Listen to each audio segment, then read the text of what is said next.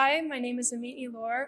I'm Team USA's Olympic team member at women's freestyle 68 kilograms. Growing up, I did a whole bunch of sports. I did gymnastics, taekwondo, tennis, jiu-jitsu, judo. I even did some horseback riding, but wrestling's like my favorite. It's hard to imagine not wrestling. I started wrestling when I was 4 years old. My older brother was the first one in our family to start wrestling.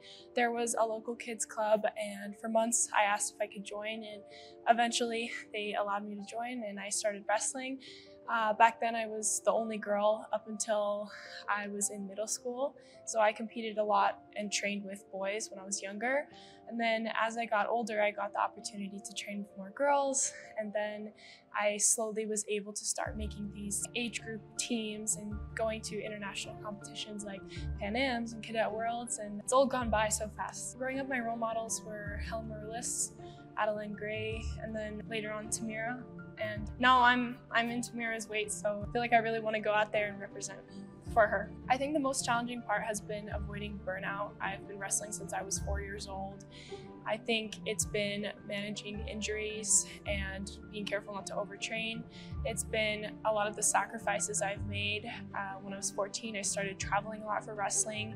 I was in and out of high school going through independent study programs, so I had to do a lot of studying on my own.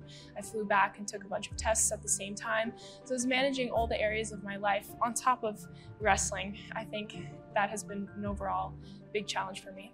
I have to say thank you to everyone who's ever supported me and everybody who has believed in me. I think I wouldn't have been here today if it wasn't for my family. They have been extremely supportive of my wrestling. My mom, when I was younger, she would always drive me anywhere for a practice. Sometimes we would drive an hour there and back just to get a good practice in. She would always fly with me up until now. She still flies with me to my competitions and supports me wherever I go. She's my #1 fan, my biggest supporter, and I feel like everyone in my family, we really support each other in pursuing our own dreams. I think I'm really lucky to have Sarah, and I think it's really special because she's a 2004 Olympian, very first year that women's wrestling was added to the Olympics in Athens, Greece.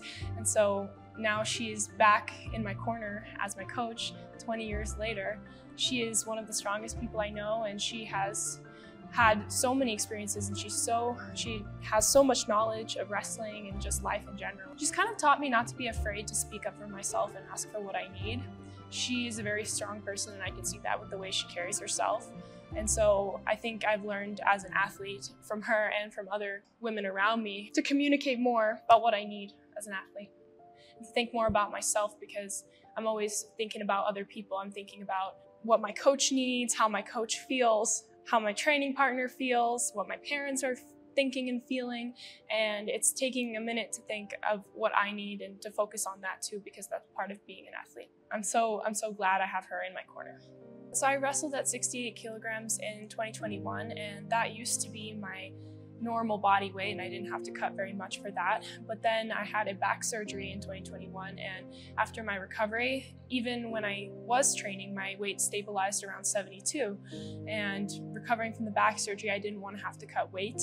And even right now, I think when you get older, you think you stop growing at 18, but there's so much more development that happens after that. So my body is way more comfortable at 72. However, I feel comfortable making the drop to 68 because I was at that weight in 2021. I made my first senior world team in 2022. That was after having my back surgery, because I had my back surgery at the end of 2021. So going into the 2022 season, I had no expectations except to do my very best. I made the team. I tried my very best, and I really surprised myself that year winning the world championship. I surprised myself, and I learned that don't be afraid to dream big, but also make sure to enjoy your journey. Be there every single day, whether it's good or bad, and keep trying your very best. I don't think winning U20 Worlds before Senior Worlds gave me any boost of confidence, but I did think it really helped me because the setup of a World Championship is very similar, whether it's age group or senior. And I also think that it doesn't matter whether it's age group or senior, because you can have very talented, good wrestlers at any age. We see a lot of young people entering the Olympics right now. So when I compete in the U20 division, I am not underestimating anybody, because I think there could be somebody else out there, and there are other people out there just like me. So I'm ready for them. This year has been a lot busier than other years, with going and doing the wrestle off at 68 kilograms, and then winning the wrestle off. You know, it was good, but at the same time, there is a lot of pressure, and I need to be the one to go and qualify our weight for the country. And so there was a lot of stress and pressure for that, but you can't perform if you really let it get to you. So you keep it at the back of your mind, but you go out there and you do the same thing you've always done. You wrestle, you try your very best, and had some tough matches out there, but I was able to qualify 68. All three of us were able to qualify, and now we have a full team going to the Olympics. And so a lot of the athletes around me, by winning in Acapulco, they knew they were going to the Olympics. They were celebrating, they were happy. And for me, I was like, the job's not done. So I was very happy just to know that there would be a representative, but I definitely was not finished at that time. I felt like I was just a little bit closer. I've never sat out the way I did at Olympic trials, and it was a little different than what I was used to. You know what, I took the time, I rested, I stayed focused, and when it was time for me to compete, I was ready for whoever would win the challenge tournament. I went out there and fought hard. I liked it that there were 2 sessions and that we had a long break between the morning and the evening. And I also thought that the finals were really cool. I loved the setup of it and the fans. It was a very cool experience. It's crazy. It's something I've dreamt of for years. So it's just like hard to believe when something you've thought of for so long actually happens, because it feels so unreal, you know? I mean, it's crazy that I'm going to the Olympics, of course. Yeah, I just get chills thinking about it. Like, okay, on paper, I understand that I'm going to the Olympics, but the idea that I'm going to the Olympics has not set in. And honestly, I don't think it's gonna set in until I'm actually done competing in general. I feel like it's just so surreal. It's hard to believe.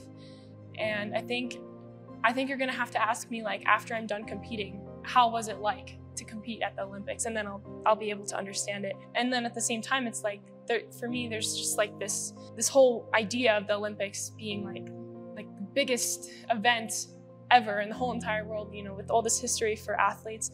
And so thinking of it as like any other wrestling competition can be confusing. But the truth is, it's just like any other wrestling competition. And I think we need to understand the pressure of it, but at the same time, we need to know that it's a wrestling mat, it's a wrestling match.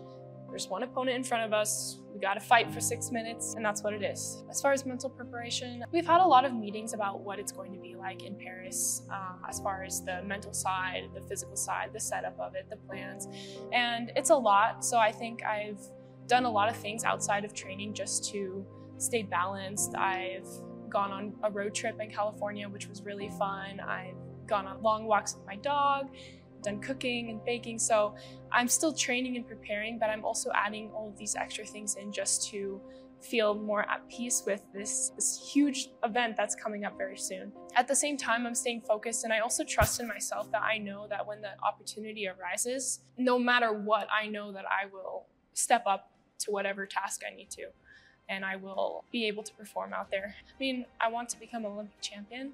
I want to fight my hardest. You can expect a lot of heart from me. I will give everything I have out there. No matter what, I will not stop fighting until the very last second. Before I compete, I want to know when I step on that mat before the whistle blows in my first match, I want to know that I've done everything I could to prepare for that moment. And if I know that, I think a lot of the pressure will be off. I'll know now it's just time to perform. It's time to use everything I did to prepare and fight my very hardest. And I think if I do that, I will be proud of myself.